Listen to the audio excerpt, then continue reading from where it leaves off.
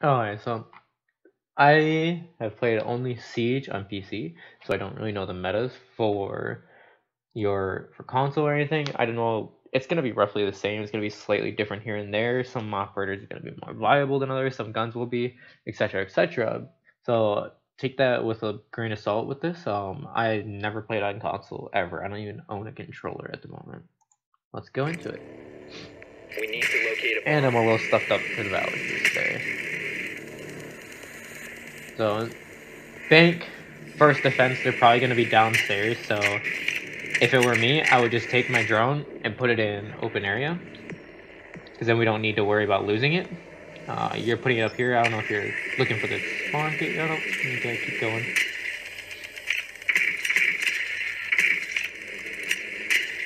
And it is downstairs more than likely. Yep. Your drone has found a bomb. 10 seconds to go. So we lost our drone for no reason whatsoever. In 5 seconds. We go back here. Once we find out that it's these guys and where they are, we can just take our drone out, and then we don't have to worry about losing it all. And we see the pest right in front of us, but we just don't do anything about it. We just give Mozzie free information that way, and we lose value out of our drone immediately. So it's very, very poor play on your part. We knew where they were. You could probably guess where they are going to be before you even start, because it's banked and they're going to be downstairs right away. We're just going to go in with Garu, or not the Garu hook. It's going to be the Amaru. We do shoot the default cam, which is great. Probably should have caught the default cam that's sitting outside. Good thing in opening that hatch, it forces people to be a little more uncomfortable who are sitting down there. Alright, so right there with that line scan, I probably would have just dropped down and gone behind the server racks, because they can't move. So you get free pre-fire right with the line scan, and you don't have to worry about losing anything from yourself. The odds of you winning with a line scan are drastically higher than if you did not have it. Good job on opening that hatch. It's a good one to open. And it looks like none of the hatches are reinforced, but then smoke comes up and blasts us back. So who died? Because smoke killed someone. He killed someone on main lobby. We didn't really react to it, and then he just walks up and kills us. Our teammates should have probably called it out for us. I don't think that you guys actually have team chat in console, so it's near impossible unless you're in a group. So that's more on you for not paying attention and knowing that someone just died right next to you. You should probably look for it.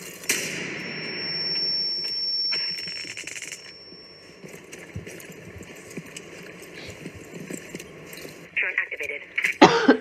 Excuse me. Lion still has 2 scans left and doesn't look like he's Enemy spotted. Basement. thinking of using them. Taking the hostiles! Alright, whatever you do, if you ever play Lion, don't play like this guy where he uses a Lion scan and he just doesn't do anything. It's better to do push up and take ground and possibly pre-fire. Pre-firing literally any angle when you have a Lion scan going up, because that can benefit you greatly. Again, they can't move. If they move, they're spotted. If they're spotted, it just makes your life easier.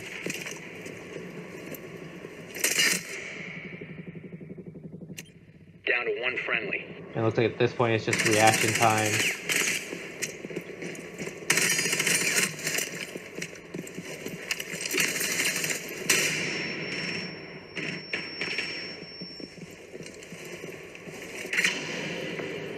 Op 4 neutralized. And mission successful.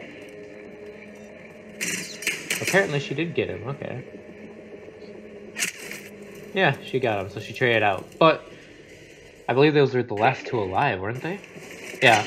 But they... Oh, you did win. You should not have won that. Mission successful. Good job, Ubisoft.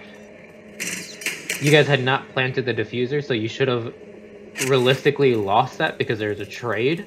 I don't know how you guys won that, because you didn't have the bomb planted, so... That's just Ubisoft for you, I guess. They supposedly fixed that, but I guess not.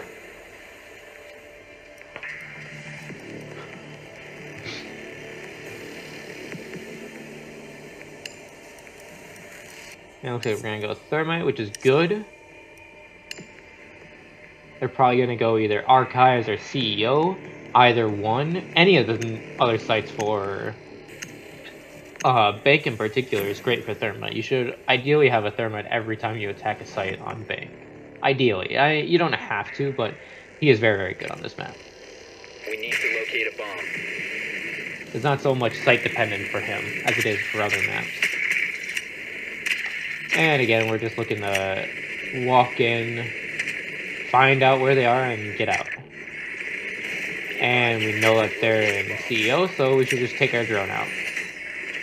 And we're not taking our drone out. There we go. Looks like we're gonna put it in a little cheeky spot up there. Nope. There we go. I would recommend for this though is to not have it up in here, because any time that I'm in this room personally, I check that, and the other rack that's over on the side there. I would recommend just taking it out and putting it on the balcony on the other side, because you're gonna have to drone out the hallway anyway. You can't enter in the door that's over on this side without droning out the hallway that runs all along this back room here. So either way, you're gonna have to take your drone out of this room, so you might as well have it starting out there anyway. Less chance for it to be destroyed by anyone or get jammed or a mute pest, or not a mute pest, a monster 10 pest. seconds. 5 seconds. And it also looks like they're peeking pretty heavy. You've located a bomb. But we didn't spawn over there. I recommend not having a suppressor on pretty much any guns. It's really no reason to have it on there. The only reason you would have it on is for meme value, and that's when you're trying to be funny about it, but no real need for it. Doesn't do anything good for you unless you are very, very confident in your ability to not be seen by someone, in your ability to kill people. And even then, it's only good when you have a team that's uncoordinated, not talking. Otherwise, once the first person dies, you're just going to tell them where they are.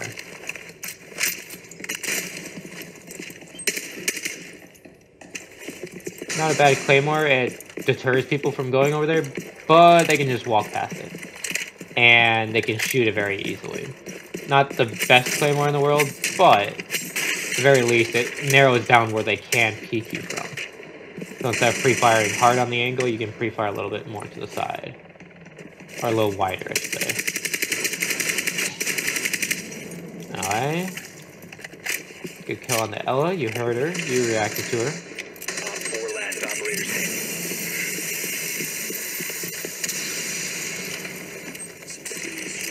You have dropped the diffuser. Down to 1 friendly.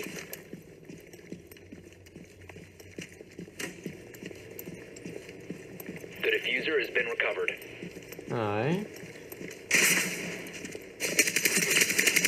That's probably a no-no on our part, because if we had died there, that'd be entirely our fault. We grabbed the diffuser, and we either need to go directly into site and get ready to plant, but I would have advised against that, because we know our teammate just died in sight, so he's probably watching that angle. So probably not good for us to do that. So instead of turning around and walking it this way forward, we should be looking towards where our teammate died and making sure that he isn't going to peek us like what he just did to you.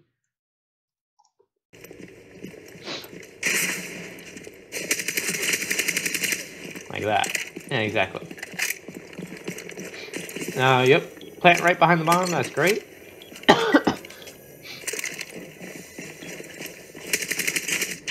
And we heard him moving up, but didn't quite know where he was. In that situation, you did have your other drone, so it would not have been a bad idea to just go all the way outside. Like, here. It wouldn't have been a bad idea to just go all the way out by this door here, go outside, and just start droning him out. Figure out where he is, and then go in. You can put your drone somewhere, and since this is console and people probably aren't talking, they'll probably just scan on it instead of telling you where he is, which kind of sucks, but it'll irritate him. He may not know where it is, may not be able to shoot it, and you can just keep on going. And it looked like there's a drone on the desk, but no one was watching it.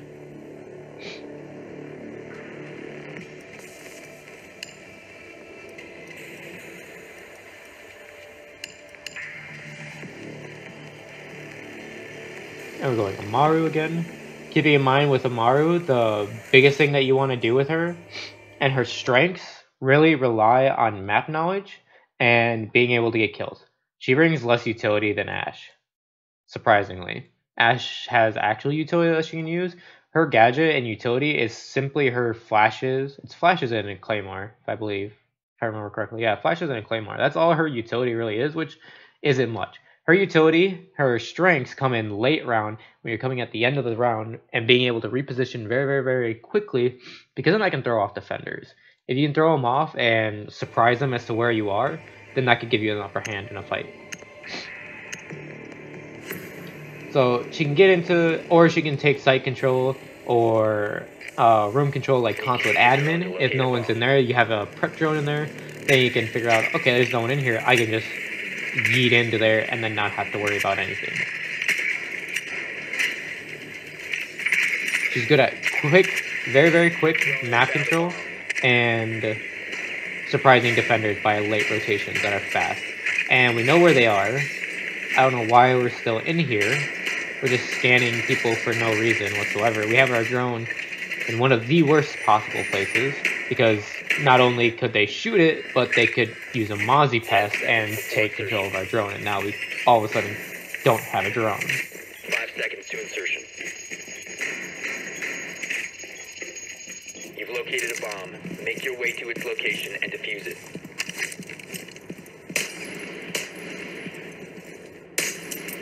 Good job on getting default cam. Trying something new.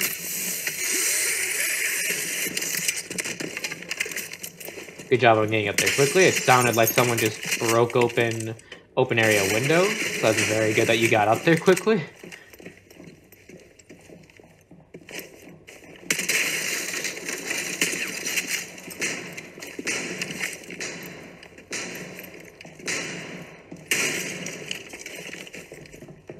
We saw him go to the right, so we know he's to the right. Don't really recognize, now he's on the left. Reloading! Cover me! Don't wait up. And we're just gonna get out of there as quickly as we can. Not a bad call.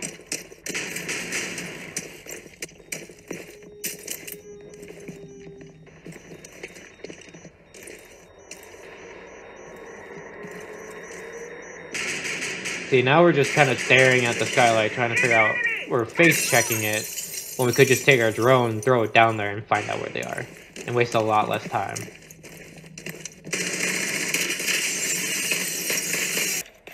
Alright, so we got our lucky kill on the bandit last time we were on here. One friendly operator. And it looks like now it's only you.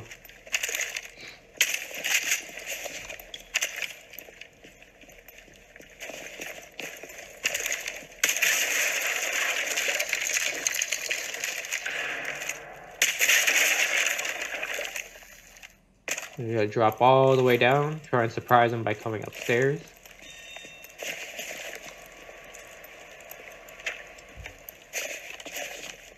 Someone did a nice recoil pattern on the wall for us.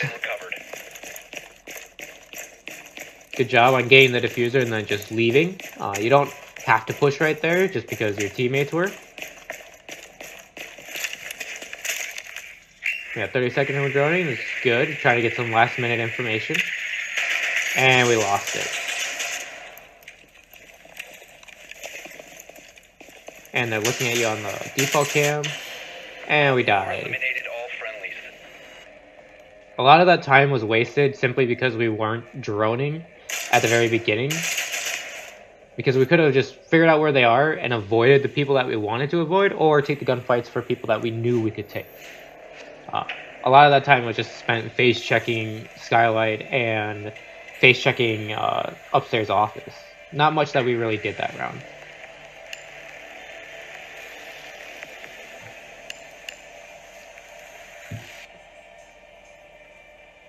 And then we're going to go Caballero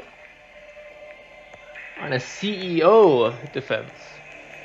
I would advise against this because if you look at CEO, not only is it on the second floor, but if you can't sit anywhere in sight without having to look at garage and having these windows excuse me, to your side that are exposing you.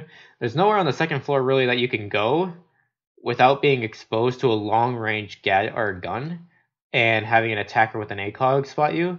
And Cav just is not the best operator for that. For these sites, almost always you want to have at least someone with an ACOG, essentially. At least one person with an ACOG on your team so that you can effectively challenge those long angles. And a Caveira is definitely not one of the best choices for this. Not even with the M12 if you have it. I would hope that you had the shotgun because that is more effective.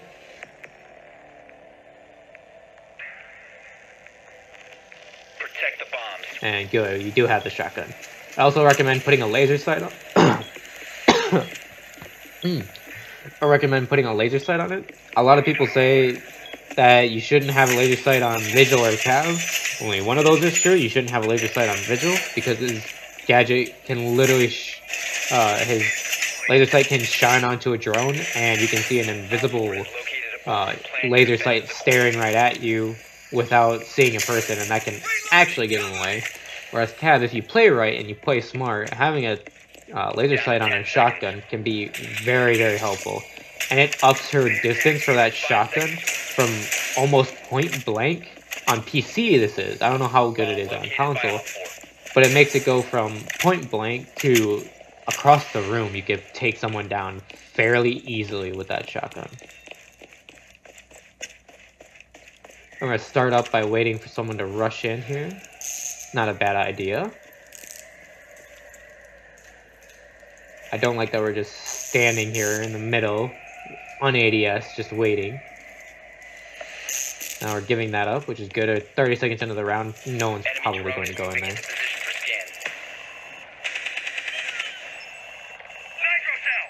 We got Ash outside. I would probably have called that instead of pinging her. If you call it out instead of pinging, that gives them more information, and you're probably going to keep that.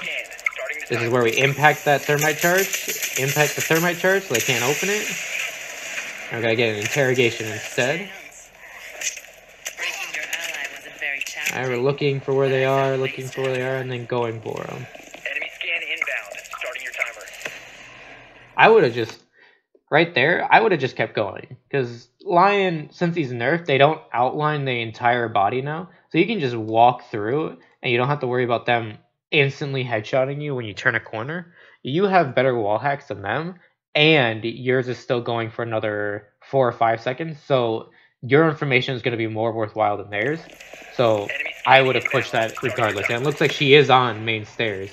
So yeah, the Lion scan would have ended exactly when your interrogation would have ended. So the information would have been the same, but yours is drastically better. And it doesn't look like they even cared about you.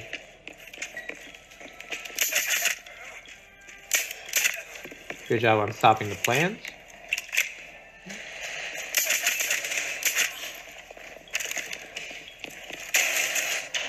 And we didn't kill the Ash there. And we had a revolver Lion behind us.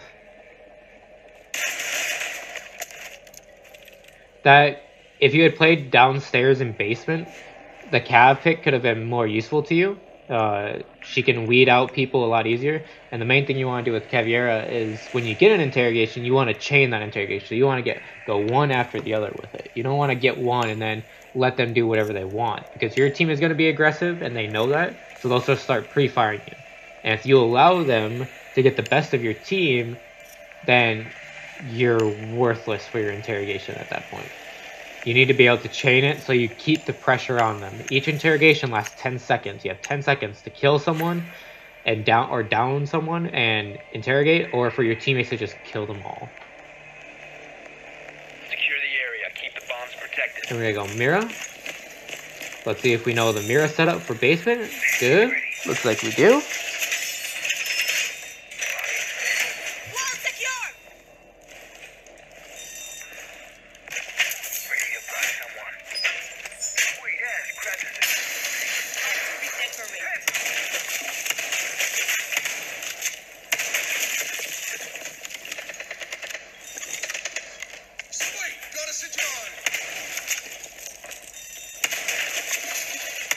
I don't know exactly what we're doing here.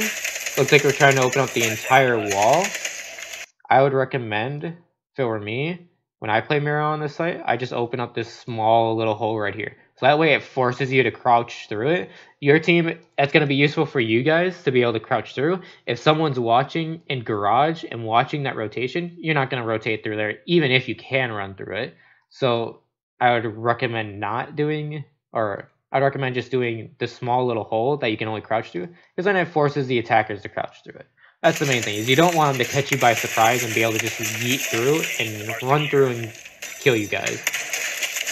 It'll make it difficult for you, but it'll be more difficult and more annoying for them. This Mira, excuse me, isn't very good for two reasons. One, here, let it play out. So, for one, it's a crouching Mira, so not only is it, or actually for one, it's staring at nothing. There's nothing of use over here. If they get the hatch, you're going to hear it through the window on the side here. You don't need to know that they got the hatch that way. You can just audibly hear it, and then you can hear for the drop, listen for the drop too.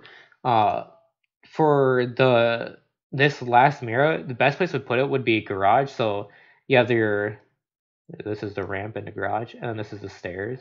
Then you have one wall over here, that's kind of an L, and then you have a doorway and a wall right here. I would put the mirror window on this wall right here, because then that just stops them from pushing up the ramp and the stairs. At the very least, it stops them from doing that, or to give your teammates a huge advantage in knowing where they are. The only downside to that mirror is that main stairs, they can shoot you from it, so you have to have someone watching main stairs. But this mirror is kind of a waste, because no one's going to be able to really use that for anything. Not a bad idea to barricade that off. What we should have also done is, instead of trying to open up this entire wall, we should have opened up the top half of this wall, so that one, we can throw C4s over there so that they can stop, so you can stop a plant, and so that we can vault over it if we need to play aggressive. If we don't have any C4s, we don't have any way to counter the plant, we can jump over and just start killing them. Those are very, very desperate moments, but you do need that option there for yourself. Loading full magazine! Yep, there we go. Ash is broken open. We do have one reinforcement that we could have used to stop that. And now they have free reign over our Mira. And now we're completely useless. Our entire setup is worthless because of that one Ash charge destroying that wall that we could have reinforced and put a mirror window on.